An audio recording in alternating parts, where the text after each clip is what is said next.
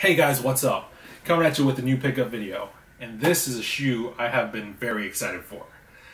It is the Converse Sage Elesesser 1-star CC Pros. So let's get right into it. This is Sage's second shoe on Converse. The first one being the Chuck Taylor All-Star Pros. These are great shoes, by the way. I love this leather on them.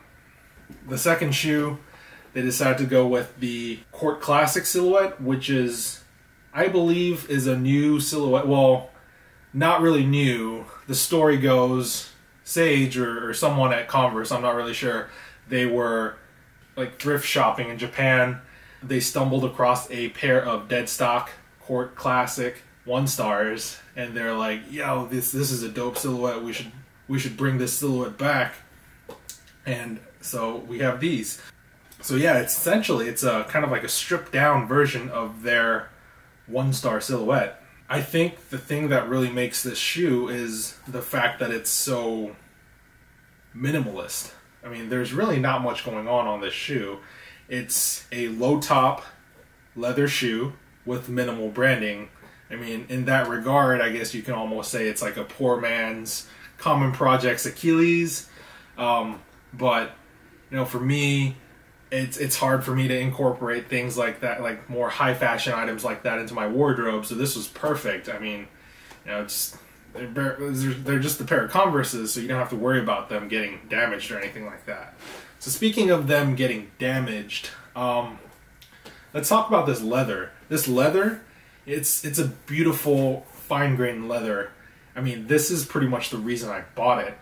I'd seen these shoes online, but it didn't sell me until I actually saw these in store and I got to feel this leather with my hands. I knew I had to get them. This leather is just awesome, this white leather. But the only problem I have with the white leather is that, like, while it looks super cool, this is technically supposed to be a skate shoe. It's Sage's Pro model. This white leather, I mean, you can see a crease like really easily like that. And I mean, I've been wearing this around the house for a couple of minutes just to see how it feels, and you can already see there's like some scuffs right there on the toe box, and there's like another scuff here on the side, like right there. This leather is not very durable, and as a skate shoe, I don't know, just a couple of ollies in this, you're gonna scuff right through the white paint on the leather, and you're gonna start seeing the gray scuff marks. So just one session skating in these, they're gonna get like totally torn apart. I mean, not literally torn apart, but all the paint's gonna get scuffed, the leather's just gonna look like shit. I did notice, however, there seems to be I don't know if you can really see, the light has to hit it just perfectly, but there's a slight outline of some sort of like inner toe cap in there. So I guess maybe since this is a pro skate shoe, they might have added some sort of like durability reinforcements in there. I don't know. It's just a theory. There's definitely something there. So maybe it won't blow through really fast, but what I'm trying to say is this leather is not really a ideal skatable leather. Now, they did have another colorway of this shoe, which is the navy colorway, and it comes in a long-haired suede leather, which is, I think, a little more skatable than this. So if you were actually going to skate in this shoe, I would recommend that colorway. I mean, I just got this colorway because it looks sick. So, I mean, unless you're Sage Elesesser and you have like hundreds of these laying around, I would not skate in these because that would just totally ruin this beautiful shoe. So now that we got that out of the way, just for general wear, like fashion wear, I think these are totally dope. The silhouette is a low-cut silhouette you can wear with pretty much anything. There's very minimal branding all around.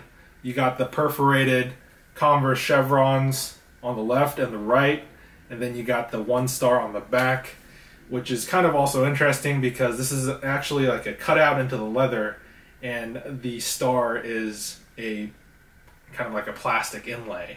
On the tongue here, you got a gold foil print of this rose, super sick, nice little detail. So moving on to the outsole, it's a vulcanized shoe, pretty standard Converse outsole, nothing really much going on. Got a decent amount of board feel in the toe box, cushioning in the back. Not really too much to say. Inside the shoe, get this other pair. You got this pretty sick sock liner with this palm print pattern all over. This sock liner is actually a Lunar Lawn sock liner, pretty much identical to the sock liner that came in Sage's first shoe. So there's that. However, this is a little less comfortable.